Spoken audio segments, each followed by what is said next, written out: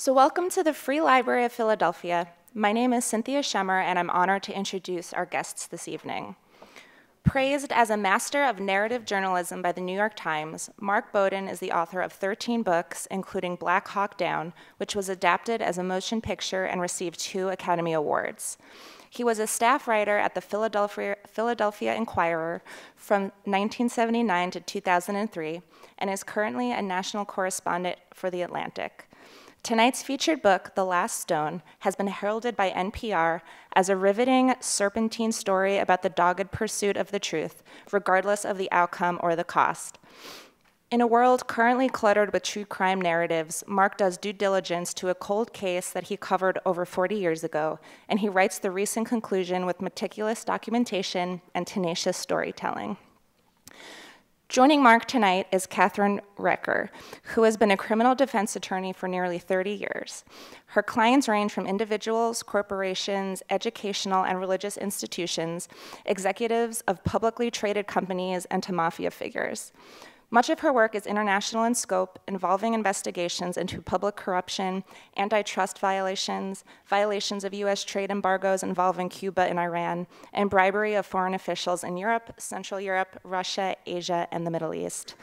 Ladies and gentlemen, please welcome Catherine Recker and Mark Bowden to the Free Library. So, Mark, The Last Stone. You've said that anyone old enough in Washington, D.C. metro area immediately knows what you're talking about if you mention the Lyon sisters. Right. Tell us about the Lyon sisters and your first exposure to the case.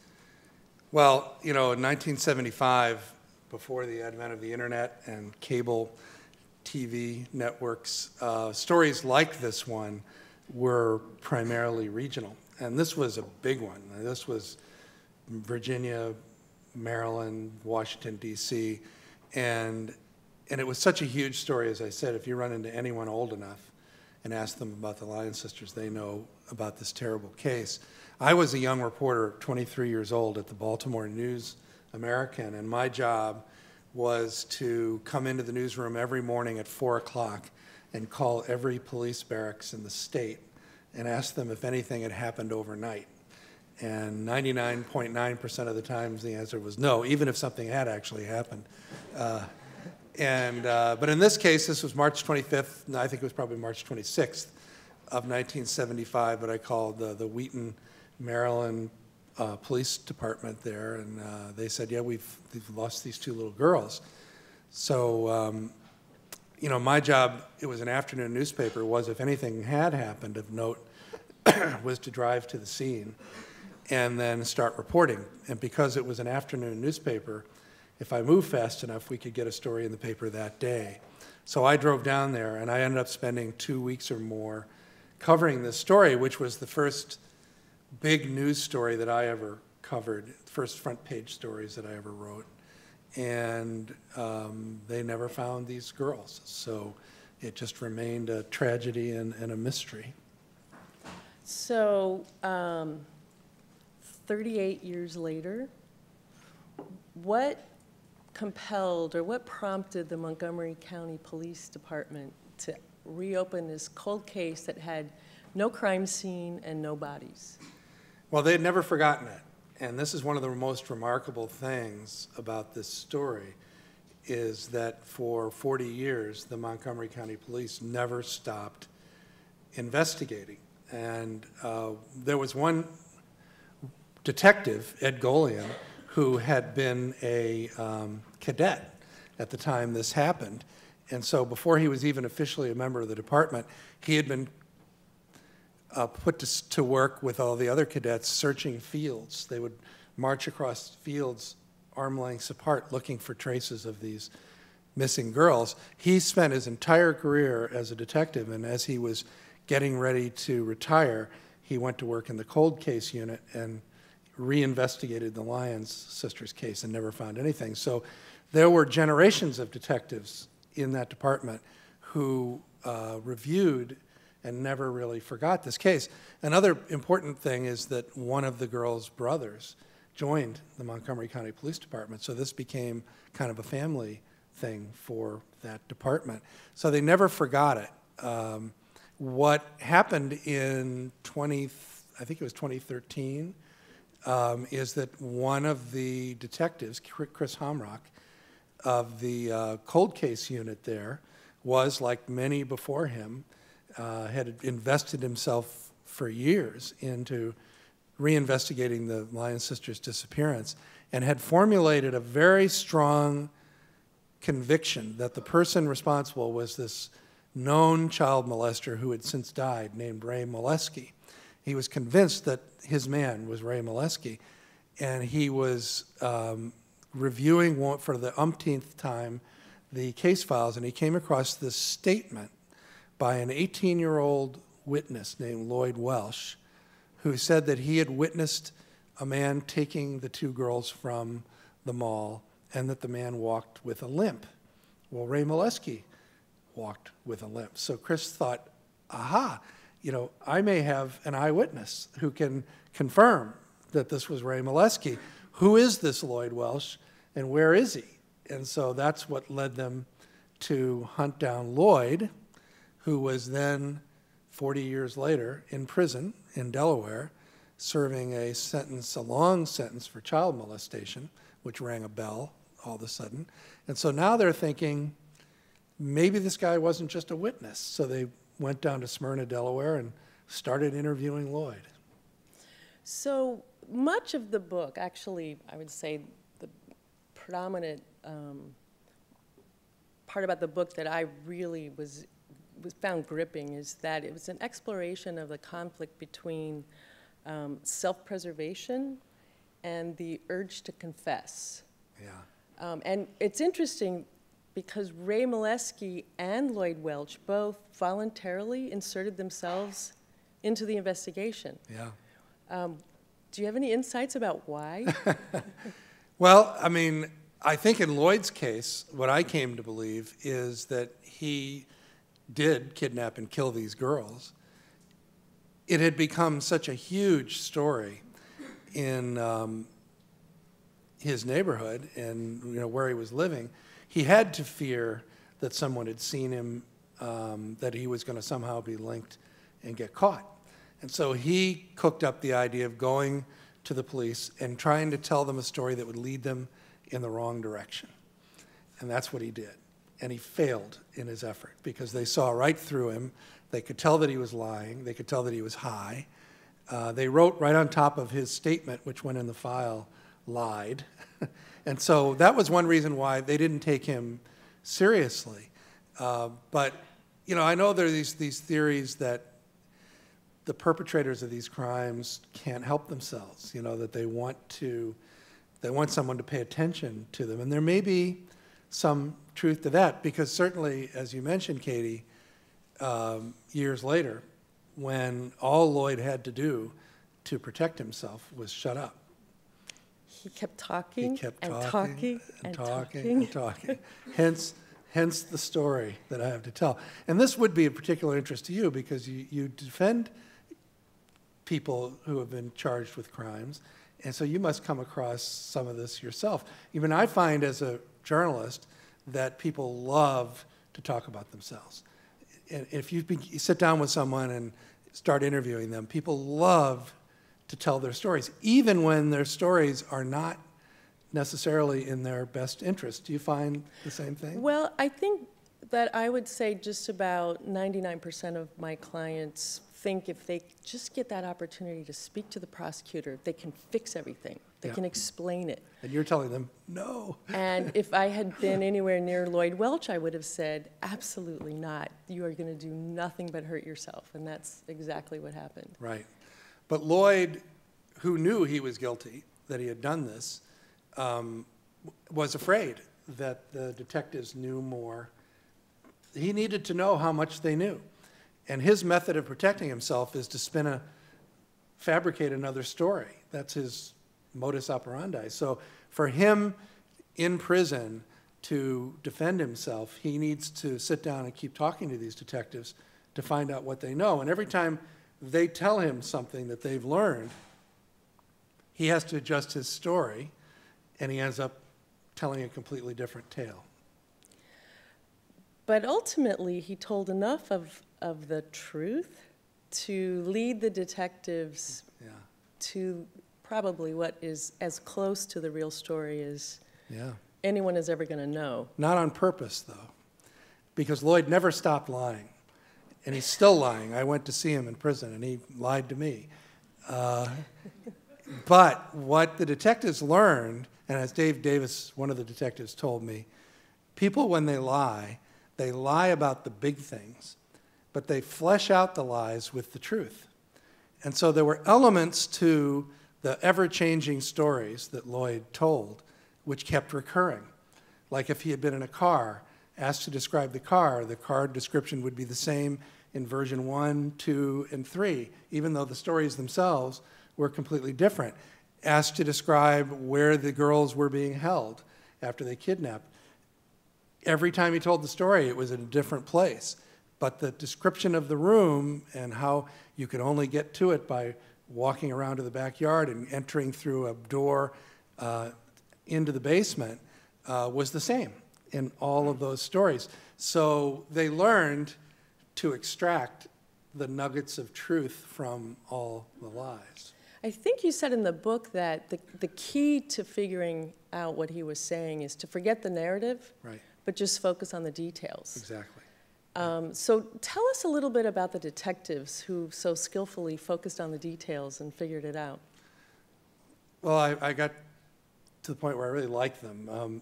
Dave Davis and Katie Leggett and Mark Janney were the three primary interrogators. And, in movies, the expert interrogators show up and they know exactly what to do and they have all the right moves and tactics, in questioning people. And Katie and Mark and Dave were experienced detectives, but they had never conducted an interrogation of this duration or intensity, and they were feeling their way in. And if you read about them, you see them making mistakes, really wrestling with how to take the next step, when they got stuck, what can we do to get past this? How can we jar Lloyd into telling us something a little bit closer to the truth? So I think what they did is what smart people do, is they wrestled with the problem, they figured it out, and they did an amazing job. And I think the only way you can understand or appreciate it is to get in there in the room and listen and or read and watch how they did it. So each of them had a different style. Do you think any one of their styles was more effective, less effective? Did it suit the individual, their personality? Yeah, I think the style of each of the detectives reflected who they were. I can't really say that. I think maybe Dave was probably the most effective, but that's probably because he spent the most time. But Dave was, much to his distaste, Lloyd's buddy. And this, though, I have to say, went well beyond the classic good cop, bad cop dynamic, because this became a whole lot more complicated. But Dave was, if you had to describe it in a nutshell, he had managed to convince Lloyd that he was his pal and that he was really looking out for him. And in fact, Lloyd tells him at one point that, I know you're a cop, but you have a good heart. I think you're a good guy. Well, Dave was appalled by Lloyd. And as one of the other detectives said to me, Dave is very genuine, even when he's not being genuine. So Dave knew what he was doing, and he was very skilled at it. Katie was someone who I think, for the most part, without much success, tried to play on Lloyd's conscience. Trying to get him to feel the pain of the parents who had no idea what had happened to their little girls. Trying to appeal to him emotionally. Although Katie came up with a couple of ruses that ended up being very effective in shaking Lloyd up and getting him to talk. What were those? Well, the big one was he had a girlfriend back in the years that this happened, and she told Lloyd that the girlfriend had kept a diary.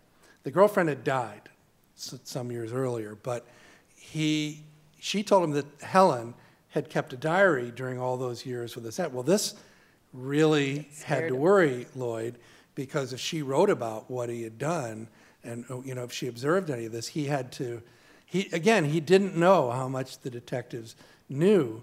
So that actually proved to be effective and delivered, I think, one of the real breakthroughs in questioning Lloyd. Mark Janney, former college basketball player, a very big, imposing guy, very menacing when he wants to be. And so if there was a bad cop in the room, it was Mark. But Mark's role went beyond being a bad cop. Lloyd was constantly lying. And the other detectives would sort of let him slide with the lies. I mean, most people, when they're caught in a lie, are embarrassed. Lloyd would never be embarrassed. He would just shift gears and go off in another direction.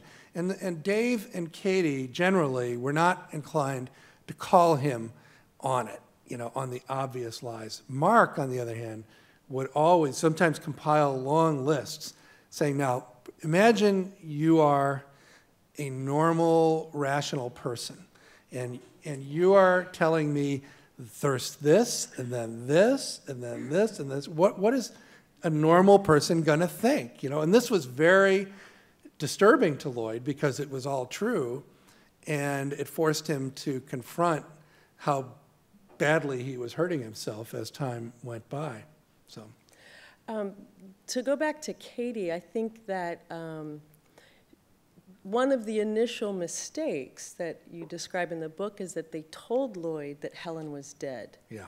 And so if they hadn't told him that, they would have been able to constantly hold Helen as a potential backstop to whatever lies he was telling. And that was the genius of Katie Leggett's invention of the diary, because now they could use Helen against him even though Helen was deceased. Right. Cool. In my experience, I find that you get a whole lot more when you're playing a good cop. If you don't have the witness that you're talking to up against the wall where they're resisting already because you're confronting them, they need some. They need cajoling. They need somebody to feel like they're in their corner, and it makes them. Once you can get them comfortable, I think you are a lot more successful in getting information. And most interrogators will tell you that the best way to get people to talk to you is to be nice to them. However, it helps if there's a bad cop in the other room. And what happens in these cases is that Lloyd very clearly, over the long haul, preferred talking to Dave, because Dave didn't confront him. Dave didn't play on his emotions. Dave basically just sympathized with him. You're really a good guy at heart, I know you didn't really mean, this or that or the other. Tell me, and eventually, whenever Lloyd did have a moment where he had decided for his own reasons that he was going to tell them something, he would ask them to bring Dave. If Dave wasn't already there, he'd say, "Well, bring Dave in here and I'll tell Dave." So you asked me to take a look at the manuscript when it was pretty far along from the standpoint of a criminal defense lawyer. Right. And predictably, I saw some problems. Yeah. So I want to talk a little bit now about some of the constitutional issues that govern interrogations. Right. And so the first concept... And let me just say before you start that you made me seem a lot smarter in this book than I in fact am, because I would not have known a lot of these issues except for Katie's help in pointing out things like this. You should probably think twice about this or whatever. So well, it was my pleasure helpful to do that. So the first concept that I want to talk about, the due process touchstone for a confession is voluntariness. And you measure voluntariness against the degree of coercion that is applied to the confession. So that's why Miranda exists. It's a Supreme Court case that requires law enforcement to tell someone from whom they expect to elicit an incriminating comment, or maybe not an incriminating comment, that you have the right to remain silent. Your statements can and will be used against you. And to satisfy Miranda, it's important that the person that you're speaking with understands and is aware of what their rights are. Mm-hmm. So the flip side to that is an immunity agreement, where immunity is sort of an exception to Miranda, because it's by agreement, the parties understand that the statements that are going to be made will not be used against the person making them. Right. And so I'd like to usher in the immunity agreement that the detectives put together for Lloyd Welch before he started spilling his guts. Yeah, the fake immunity agreement. Right. Wherein they essentially told Lloyd that nothing he told them would be used against him unless he told them that he had committed a crime, in which case it would be used against him. And they actually drew this up, you know. It's and in writing. Lloyd was smart enough to know there was something fishy about this agreement. But Katie was pointing out to me correctly, you know, that would be very problematic if they ever took this case to trial, because a good defense lawyer would say, this is a, what did you call it? We would have moved to suppress the statements. Yeah. And the statements were all they had, because Right. they have no physical evidence at all. So the case is built entirely on what Lloyd told them. So if those statements, and this was right in the beginning, so if you could make that case strongly enough, they could lose everything that they had. And the detectives themselves were not as aware. Well, that was going to be my question, because I thought the immunity agreement was so ridiculous that it had to be a pretext, and it had to have been a means by which they could manipulate him, because at times I thought that he understood immunity much better than the detectives did, because each time he made an incriminating statement, he would say, wait a minute, I need more immunity. Right. Whereas the detectives drafted an agreement that provided him absolutely no protection whatsoever. And at one point, Lloyd tried to draft his own. And he probably did a better job. But this is all part of the game that's played between suspects and police. When they first started talking to Lloyd, they quite legitimately went to speak to him because they thought he might be a witness. And immediately he began asking for immunity. And their thought was, well, why does he need immunity if he's just a witness? I mean, why does somebody who witnessed something believe that he's going to get in trouble if he tells us what he witnessed, which made him suspect him all the more. But they desperately wanted him to keep talking because he was their only lead in this case. So hence, they drew up this agreement, which said basically, you know, we won't use anything you tell us against you, assuming that you are just a witness. We're never going to convict, we're never going to charge you with anything if you're a witness. But if you admit to committing a crime, this agreement has no effect, which you pointed out to me basically was the immunity agreement that was non-immunity. It was nonsensical. But I want to come back to the detectives' motives, because possibly they didn't understand how nonsensical this immunity agreement was, but they are supervised and closely working with a prosecutor who has a law license. Right. So what was the prosecutor's, what was his reaction to what his detectives were doing? And was he involved in it as it was ongoing? He was right there. But Pete Feeney is his name, would have been feeling tremendous pressure. And these prosecutors worked very closely with the police. And this is the most notorious open criminal case in Montgomery County history. And after 40 years, they finally have a lead. They finally have a potential witness. So the last thing he wants to do, he's driven all the way out to Delaware with these detectives who are very excited about conducting this interrogation, is quash their effort. It's hard for him to say to them, you can't do this. You can't offer him immunity without meaning it, without it being real. So he tried to shade it in such a way that he could keep Lloyd talking while not prohibiting him and the county from going after him for the crime.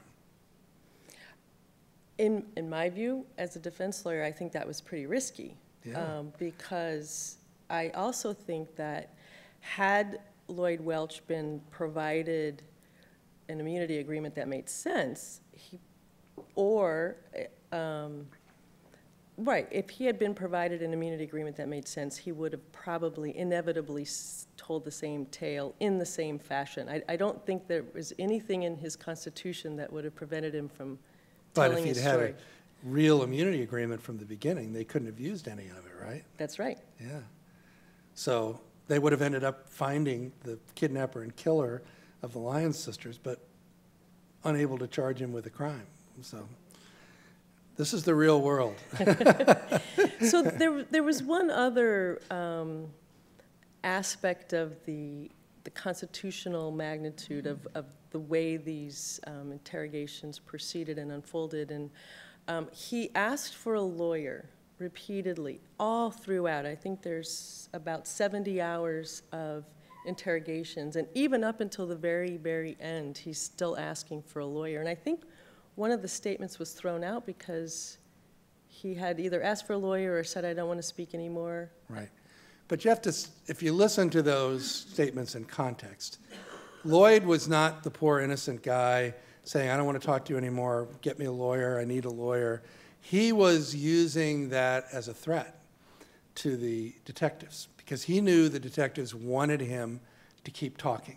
So instead of saying, I'm not going to talk to you anymore, he would say, I want a lawyer, which any lawyer would have told him to shut up. But a threat to do what, though? Like, to stop talking. And he would say, at one point he got up and said, I'm done. And he walked to the door, and they would always say to him, fine, you're under no compulsion to talk to us. If you want to leave, you're free to leave. The guards will take you back to prison. And he would get to the door, and then he would stop, and he would turn around, come back, and sit down.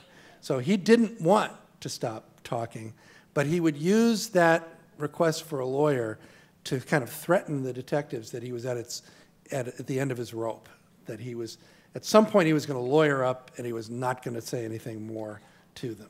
it was usually at that point that he revealed a new detail. Exactly. That was incriminating. Right, because it was always when he was completely fed up that in fact, it became part of their strategy was to wear him out, to get him exasperated.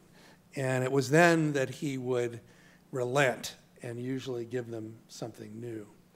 And he's gradually unfolding this awful story of what happened to these poor little girls. So ultimately, he pled guilty. What did he plead guilty to? Kidnapping and murder. And he was sentenced to a very long term in Virginia. He's in his early 60s now, so he's got another 6 years or so to serve in Delaware on his original conviction, and then he'll go to Virginia. And unless he lives to be the oldest man in recorded history, he will spend the rest of his life in jail.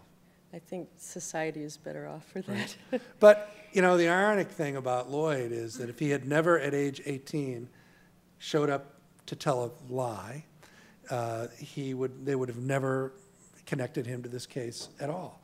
And then when they show up 30 years later, if he had just shut up or had told them something resembling the truth, he actually on the very first day told them a completely different story than the one he had told the police back in 1975, and not knowing that they had a record of what he had told them in 75. So right from the beginning, they could put down his original statement and say, well, why did you tell the police this, 30 years ago, and now you're telling us this? So he, by his own mendacity, drew their suspicion constantly, and it just kept getting deeper and deeper. In the book, you say that the crime, Lloyd Welch's crime, reflects the world that made him. Tell us a little bit about his world. Well, one of the reviewers of this book called Lloyd's family like a Gothic subplot in this book. It's this awful insular family that came from the hills of Western Virginia, who lived sort of on the outskirts of normal society in the suburbs of Washington, D.C. And within this family, there was a history, culture of sexual predation of children. So that Lloyd had been raped by his father. Various, particularly the women in the family, had been attacked by uncles, cousins. Siblings would sexually experiment with each other. Uncles would rape nieces. And all of none of this was ever reported to the police. This was the family that Lloyd came from. And he was an outcast from this family. He was someone that they couldn't stand. So you can imagine, where he's coming from. So I think that, you have this very insular, unusual subculture of a family living in an upscale suburb of Washington, D.C. So Lloyd, as a boy, is surrounded by a world that he is in, but he can never be really a part of. He just doesn't fit in. And nothing more epitomized the world that was around him that he was excluded from than the mall. I mean, the mall was the place which advertised all the big pictures of great families and wonderful things to buy and upscale lifestyle everywhere. And, you can imagine Lloyd as an outcast from his family living on the streets of Washington, D.C., in taking whatever drug he can find, scraping along from day to day, walking into something like the Wheaton Plaza Mall and viewing this world that he would have no idea how he would ever enter, it seems to me. So he has described himself, and I think this is one of the things he said about himself that's accurate, is that he was a very angry young man. And so you take this culture of sexual perversion, fascination, sexual experimentation with children, and you combine it with this anger toward the world that he can't inhabit.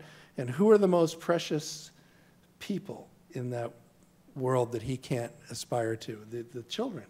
So for him to turn on and kidnap 2 little girls, you can almost understand how that came about. And I'm not saying you forgive it, but I don't think Lloyd is someone who just became evil on the spur of the moment. I think he is a product of his family and of the world that he came up in. And one of the things that I found useful for myself in writing this story was coming to some understanding of what happened, because I remember how just utterly mystified everyone was in 1975 about what had happened, how it could have happened, who would have ever done something like this, and why. This provided finally some answers. Was it anticlimactic to meet him? It wasn't for me, because I'd spent so much time watching him. I watched more than 70 hours of him being interrogated, so I felt like I knew him. What it was is surprising, and it always is, to meet someone in person. And this is true if you're familiar with a celebrity and you've seen them in movies, or maybe you watched them on TV for a long time, and you meet them in person, and you get a different sense of them in the first moments that you meet them as a person. For one thing, it's a human being. It's not just an image, on a screen. And I think for me, meeting Lloyd, he was a somewhat smaller person than I had imagined watching him on screen. Had actually kind of a level of personal charm that didn't always come through in what I had watched, which I found kind of icky, knowing who he was and what he had done. I think overall he was less impressive, though, in person than I had imagined he might be. He basically tried to bully me and threaten me, which was so absurd. He has no sense of the situation.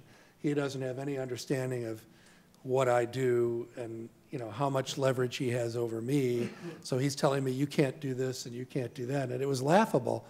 So it was kind of ridiculous, really.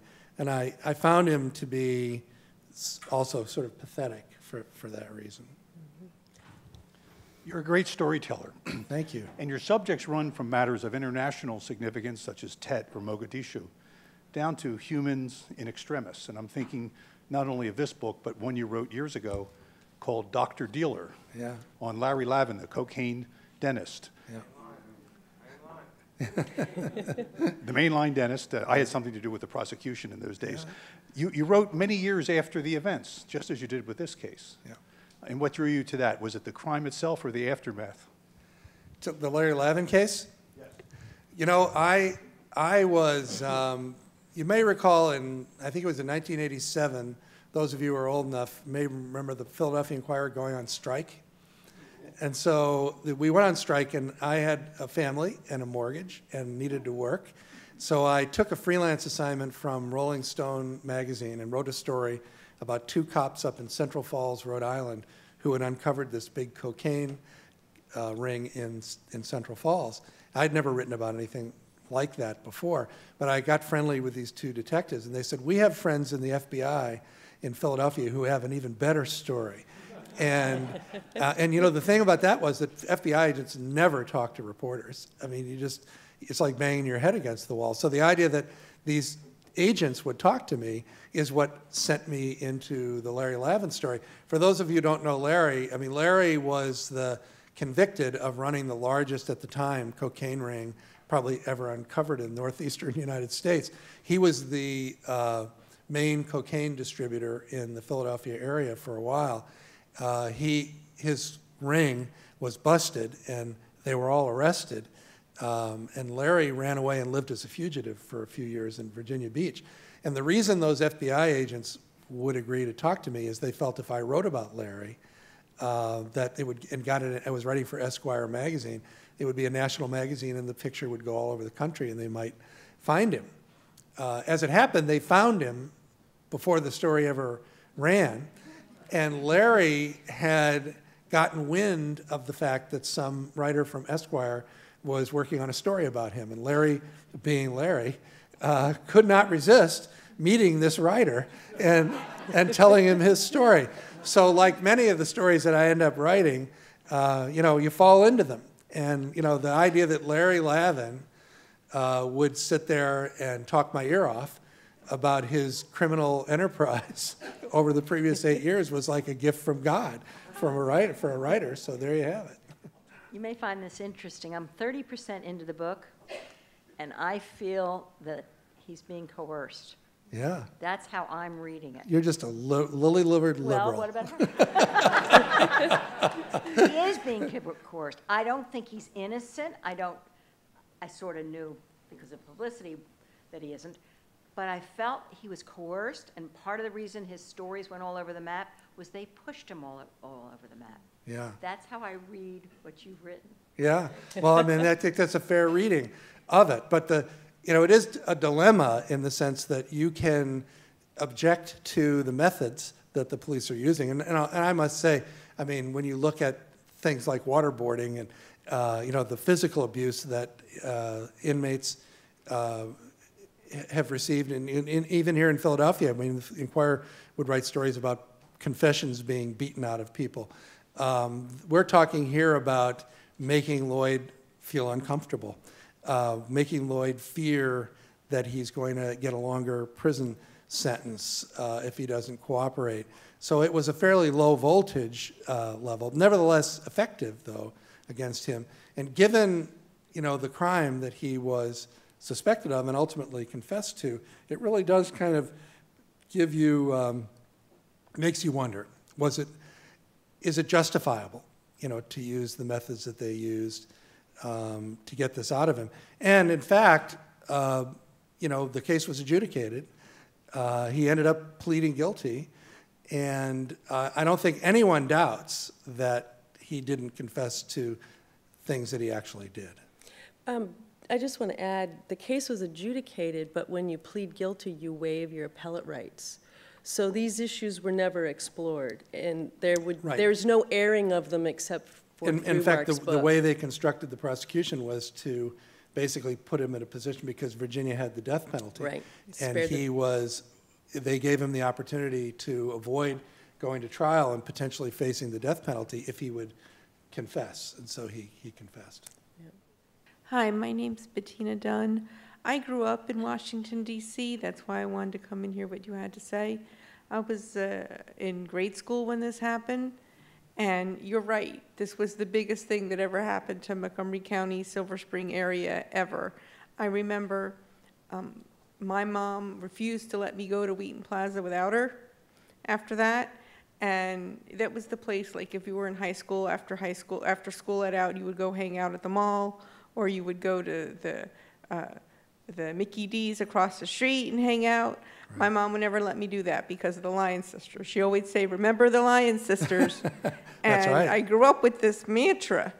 And you probably went anyway, though, didn't you? But I think that, well, my mom was a working mom, so she expected me to call when I got home. Yeah.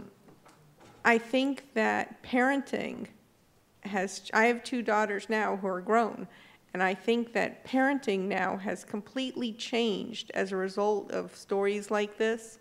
I don't know where else this sort of thing has happened across the country, but I think last year there was a story in Silver Spring, in the same neighborhood where this happened, where 2 kids, ages 6 and 10, their parents allowed them to walk the mile home from the park.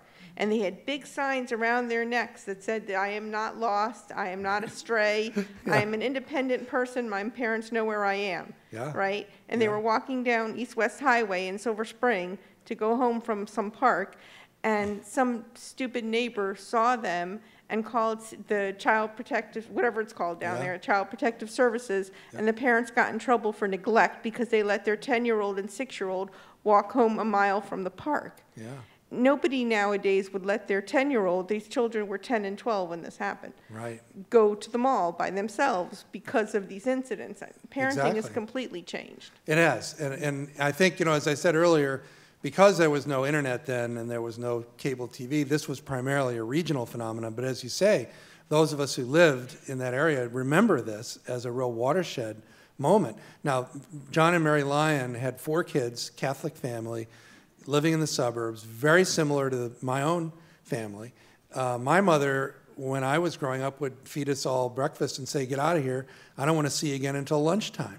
And the idea was that we could roam freely in our community, in our town, and no one had any fear that anything bad was going to happen to us. So this is one of what, in fact, have been many cases that have really changed the culture of child rearing. And in fact, I think have created a world where people are far more fearful of something like this happening than they really ought to be. Because, in fact, these kinds of things are so rare. I mean, a stranger abduction of a child is one of the rarest of crimes in America, and those numbers really haven't changed much over the last 40 or 50 years. And the abduction of 2 children is so rare that it's almost fair to say that it never happens. But it does, of course, happen. But the equivalent would be worrying about being struck by lightning twice in your front yard. So I think we've created more of a fearful society by focusing as much attention on these cases as we do. Mark, I know for some time you've been a student of interrogation, if you will, and I know that this book, you a lot of energy into this particular story for all the reasons that you mentioned, but interrogation is something that has interested you for a while, and you've written about it in other contexts. One of the things I'm curious about, and this might touch on not the most immediate question, but the one just before that, how different was the dynamic here because he was incarcerated at the time this questioning was going on? And what I mean in my question is, could you talk about what technique, how would the technique have been different were he a viable, solid suspect, but not with the burden of potentially elongated incarceration, a guy who could potentially go free had their technique been, had they not had the tools to work with that they did because he was an imprisoned person. Could you just walk us through, would these detectives have had the skill? Was this somebody on the outside? How differently might they have approached it for those circumstances? It's a really good question. And, I think without any doubt, the fact that he was already in prison gave them an enormous advantage in questioning him. If only because for him to get out of a prison cell and go somewhere else and be interviewed by people who asking him questions in a friendly way and getting fast food, which he liked better than the prison commissary food. And then, up to, he had created a kind of a story about himself in prison that he wasn't locked up for child molestation, because in prison, child molesters usually don't fare that well. And so they could threaten him, and in fact eventually did, holding a press conference announcing him as a person of interest, that he was already locked up for molesting children. This created such a fearful environment for Lloyd in prison that they put him in solitary. They kept him in protective custody, which removed him from all of the routines of his incarcerated life, from the work that he had in the kitchen to the normal, where he stayed in the prison, to the friends that he had in prison. It basically was something that turned his world upside down. So they had tools that they employed to make life very uncomfortable for Lloyd. If he had just been a person in society who wasn't locked up, I don't think that they would have had those kinds of tools to put pressure on him, because they had nothing else. They really had nothing else. And you have to read the story to understand the lengths that they went to try to get something else. They just exhaustive efforts to try to find some clue, some witness, some evidence. And all they ended up with was just Lloyd. So it was the fact that he was in prison, I think, that enabled them to manipulate him the way they did. I want to just highlight something that you said. The threat to name him publicly was something that they used effectively to extract more information. And at one point, I think it was during the lie detector, the polygraph test, one of the detectives talked about how unfair that was, that the other detective had actually threatened him with releasing his name publicly and associating him with the case. Yeah. So when that was Katie playing the good cop, saying, that Mark really went too far when he threatened you with us holding the press conference. He shouldn't have done that, which sent the prosecutor through the roof, because not only had they done it, they were admitting that they had done it. Which constitutionally they're required to do. Right. But, there is this other aspect to it, and that was that they kept telling Lloyd this from the beginning. They were more interested in finding out what happened than they were in prosecuting anybody for this crime. And so to some extent, they felt justified in manipulating him, because ultimately what they really wanted to find out was what actually happened. As it happens, they ended up finding out a lot, and enough to send him to prison for the rest of his life. When did the parents get back involved with this, and how did they become involved? And was that tough with them knowing what was going on, or did they not know anything? I think that the police certainly kept John and Mary Lyon informed all along of what they were doing. As I said, one of their sons is a member of the police department and is friends with the detectives who carried out this investigation. So they were aware. John was a disc jockey in Washington when this happened, a fairly well-known figure. And when he retired, he went to work as a counselor for victims in the courthouse who, during criminal trials and whatnot, drawing on his own tragedy to help other people. So he was a very much liked, admired figure within the law enforcement community there in Montgomery County. So I'm certain that he and Mary both knew exactly what they were doing. And I know Katie developed a very close relationship with them and kept them informed. I wrote to John and Mary, who I had met years ago, covering the story, and told them what I was doing. This is back when I first started. And they communicated to me through Katie that they didn't want to be involved in my work in writing this book, but that they had no objection to my writing about it, because they felt they were grateful to these detectives for the years of effort they had made to try to find answers. Do you have your own theory of what happened? Well, at the end of the book, I asked each of the detectives to give me their own theory, and everyone is different. You know, I think that my theory is that Lloyd kidnapped these girls. He may have done it on his own, or he may have done it with help from his girlfriend then, Helen, who was less of a girlfriend than a slave, basically. She was a drug addict. Her sisters all said that he would beat her. She was terrified of him. So he may have coerced her into helping him kidnap, because it's hard for me to imagine one person managing even the kidnapping of a 10-year-old girl and a 12-year-old girl. I think he drugged them to keep them from being able to fight back or cry out. I think at some point he probably raped them. He didn't know what to do, Lloyd not being someone who's carefully planning his next move all the time. I think he probably took them over to his father's house and stuck them in the basement. And at that point, I suspect that his father, who, as I said, had raped Lloyd when he was a kid, probably victimized these girls. And at some point, they were killed in that basement room, cut into pieces. And Lloyd delivered their bodies, he's confessed to doing this, to a bonfire that on a family property out in western Virginia, where their bodies were burned on the fire.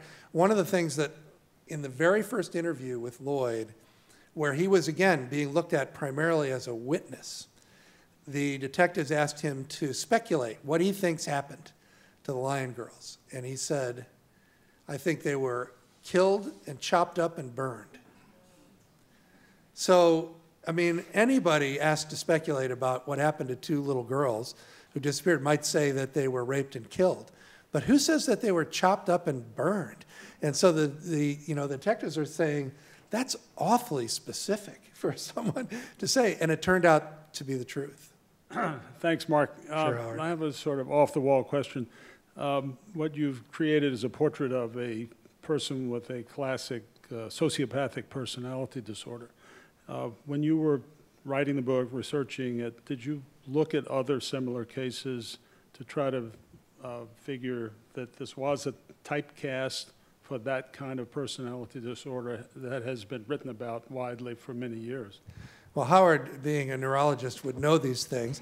I didn't. I focused very specifically on this case, but I will say that Lloyd became somewhat emblematic for me of an era that we're living in where lies have become commonplace in our public life, in our politics, in our journalism.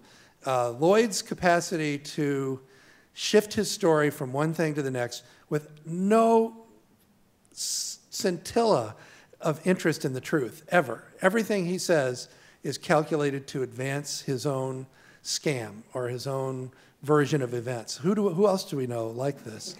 And I think it isn't just in our politics, it's in our journalism. I mean, it's dismaying to me, having spent many years working at the Philadelphia Inquirer, which was a great newspaper and a great place to work, having lived and tried to live up to serious values as a journalist. I mean, really trying to find out the truth, trying to arrive at my own independent understanding of things, and to see a world now where whole networks are devoted to propaganda 24/7, internet sites where I taught for 16 years, and I would have to explain to my students the difference between activism and journalism.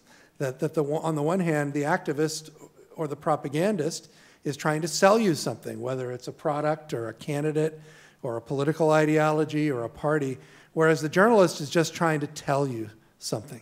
And the journalist is genuinely interested, as I was in this case, of understanding how this happened. How did this case come about? How did they get this man who was a compulsive liar, who had every reason in the world not to tell the truth, to somehow reveal what he had done? That was the question that really fascinated me.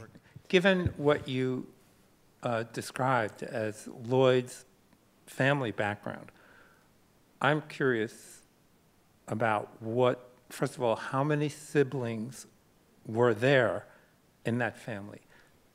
And his reluctance about being known publicly as the horrible criminal, how does the known story fall onto the siblings? I mean, does anybody even have we obviously don't technically have a responsibility to find out what's going on with them. What do you know? I mean, when you have a family that's that sociopathic, you would think that there might be other nasty stuff that they either know about or they need, certainly family therapy. I mean, how do you handle knowing that there's this, like, how do we as a society, because there's a lot of stuff that doesn't come out that you just hear from people that you know, and like the kinds of things that go on in families and the amount of unaddressed psychic pain that's leading to so much that, I mean, even with our president, but I didn't want to go there. But I mean, what do you know about Lloyd's siblings? Are they now leading so-called normal lives from the outside? They had to go through being questioned about this. Mm-hmm. So I should think it would have been traumatic for them if they were trying to overcome. Yeah. Well, believe me, they developed strong interests in them.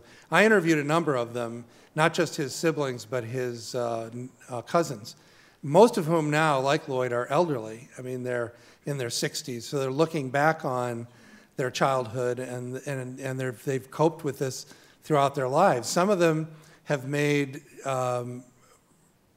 big adjustments, have entered mainstream society, have good jobs, are doing well. Some are in and out of mental hospitals, struggle with addiction, alcoholism. There's a lot of anger still within that family, accusations going back and forth. You know, it's a sad state of events, you know, and you're right. I mean, people who are raised in these kind of environments suffer for their whole lives. And very often, I presume, act out against other people. And, you know, the pattern of being molested as a child and then becoming a molester is a fairly well-established one, I think. Lloyd falls into that pattern himself. So one of his cousins, Teddy, who Lloyd, at some point during the investigation, told the police was actually the person who kidnapped and killed the Lion girls, was, it turns out, 11 years old when the Lion girls were kidnapped. But Teddy's whole life story was one of being beaten, molested by his father, being kicked out of his home or taken out of his home, and then being picked up by a middle-aged pederast off as he was hitchhiking, who adopted him as his lover for like 10 years from age 13 to 23. And Teddy broke off this relationship with the man, but they stayed friends, and he then molested Teddy's sons. So, I mean, it is just there's a culture in that family, as I presume there are in others, although this has to be fairly rare, I would think, where this kind of thing goes on. So we're done. Yeah. Thank you. Thank you very much. Thanks.